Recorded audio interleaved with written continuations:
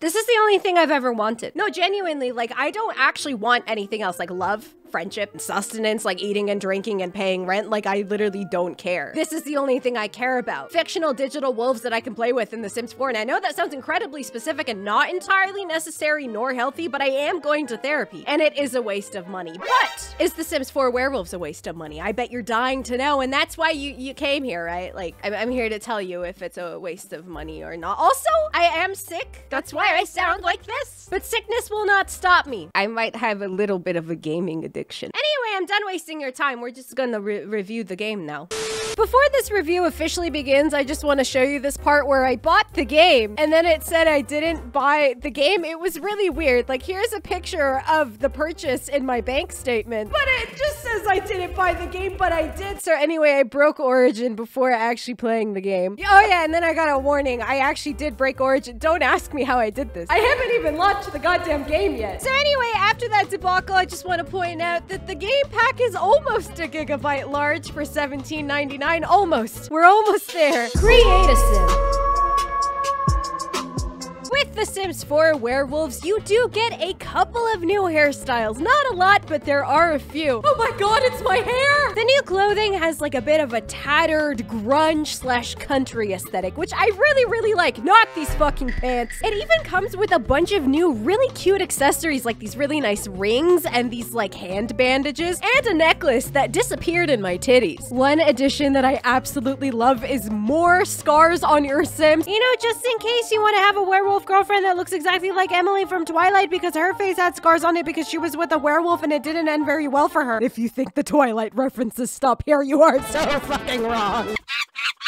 Much to my surprise, male Sims pretty much get the same exact stuff, which honestly is an interesting choice, but I absolutely vibe with this. Body scars, body scars, body scars, body scars. And finally, some new tattoos. Unfortunately, because your Sims are basic and have no fucking personality, we don't get any new traits with this pack. However, we do get a new aspiration, which is the Werewolf Initiate. But honestly, let's forget about these stupid human Sims because we're all just here for the furries. I mean the furries. I mean the furries. I mean the werewolf. Hey yo, where the fuck is its tail? Creating your werewolf in Create a Sim has so much customization. Maybe a little bit too much customization. Pretty much changing anything from their ears to their snouts to their claws. The possibilities are endless except when it comes to tails. Why doesn't it have a fucking tail? Also, don't change the wolf's face. It fucks everything up. Moonwood Mill. The Sims 4 Werewolves comes with the brand new world of Moonwood Mill. Why the fuck is it so small? Hello? Honestly, this world is beautiful, it's quaint, it's got this like gorgeous, grungy, industrial vibe. They managed to blend the tranquility of nature with the smell of actual fucking garbage and married it beautifully. Low poly squirrel. What is happening? Build buy mode. So when it comes to build buy mode, there aren't a ton of items, but I'm gonna be honest, I don't know how many items I should be expecting anymore. I feel like it changes all the time, and honestly, I don't mind because what is here is disgusting, and I love it. The furniture is grungy, it's broken, and it's dirty, and honestly, I'm in love. I have discovered love again. I like it so much that I burnt it. I burnt it so much that I liked it, so I burnt it. It's burning. I'm not going to fucking Batu! Gameplay.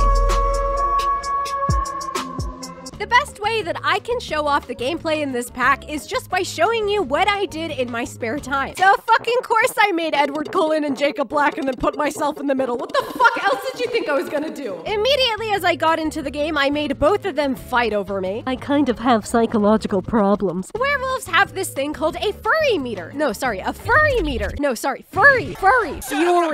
A fury meter. Basically, a fury meter is how many things piss off your werewolf, which trust me is not that fucking hard to do, and if it fills all the way up, they will turn into a werewolf against their own will. So naturally, these two immediately got into a supernatural battle. Ignore the fruitcake guy. And surprise, surprise, Edward Cullen fucking won. Team Edward, fuck you. The more you do things as a werewolf, the more you'll get experience points that you get to spend in the werewolf skill tree. Naturally, the first thing I taught myself how to do was piss on the ground. This is nature's greatest predator. Now, Jacob was a werewolf that I created in Create a Sim, but I wanted to see what it was like to become a werewolf if you weren't one already. I couldn't really find anybody to turn me because Jacob didn't know how to do that himself. So I found a werewolf pack known as the Wild Fangs and decided to join their ranks. Now, obviously, I wasn't a werewolf at this point, so I was just kind of like hanging around their base like the desperate groupie I was. Like, they're gonna turn me into one eventually, right? Right? So it turns out I'm a fucking idiot and I just forgot to ask them to turn me. Finally, I found somebody to bite me, don't kink shame, and now I just sit around and wait for the curse to take effect. Completely unrelated, but you don't actually need to be in werewolf form to piss on the ground anymore. You're welcome. Here we see the Wild Fangs pack leader Rory enjoying a nice meal while I literally sit and wait. I am waiting. I literally left Jacob and Edward alone for like a minute and they're still arguing. Oh no, Jacob, not again. Come on. I would like to show you the quickest fight I've literally ever seen.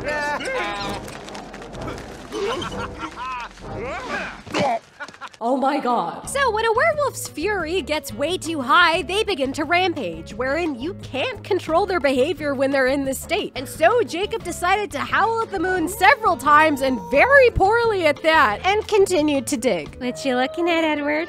Huh? Is it interesting? Okay. Jacob, leave the furniture alone! Are you standing in your own piss? Eventually, Jacob picked up some brand new skills. Smelling and scavenging. Basically, you get your werewolf to pick up a trail of scent. You just get them to sniff around town, and when the trail ends, you start digging, and you get a pretty neat collectible. I also found some underground tunnels to explore, but it's literally just a fucking rabbit hole, and it hurt. I'm disappointed. Come on now. I finally transformed into a werewolf. That is not my persona. Sorry. Thank you very much. I'm immediately changing that. My first instinct as a werewolf was to immediately destroy the furniture. Also, I put a mask on because I didn't want anybody to recognize me. Don't make that noise. Stop it. Don't put your hands where the piss stream is. It's way too close. Who the fuck is Greg?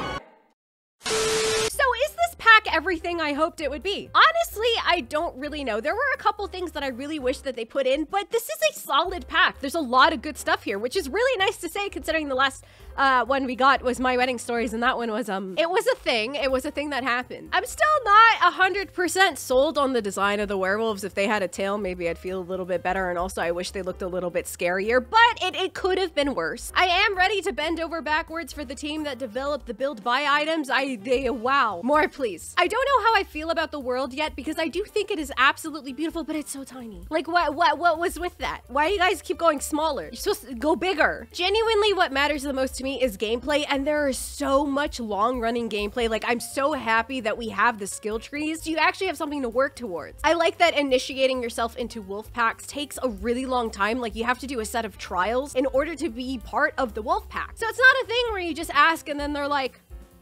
okay, and then that's it. I love that. I love that you actually have to work towards something. And the fact that you have your werewolf can be a little bit annoying to take care of. Like, you have to actually manage your rage meter, and you also get like a couple of drawbacks depending on what you do as a werewolf, which is so good. I don't like having perfect sims. So I love that you get to play with these flaws. I don't know, being able to deal with your fury, your fury, your fury, amazing gameplay choice. But if I am going to be honest, it does feel like there's something missing about this pack, and I genuinely can't really put a finger on it. I said this before, but I'm still not 100% happy with the werewolf's design, but that's never gonna be unanimous anyway, so just like take that with a grain of salt. Like, it literally doesn't fucking matter. There's so many rabbit holes for places that I genuinely do want to go into, so it kind of sucks. It really sucks. Don't do that again. So, when are we getting a Sims Medieval 2?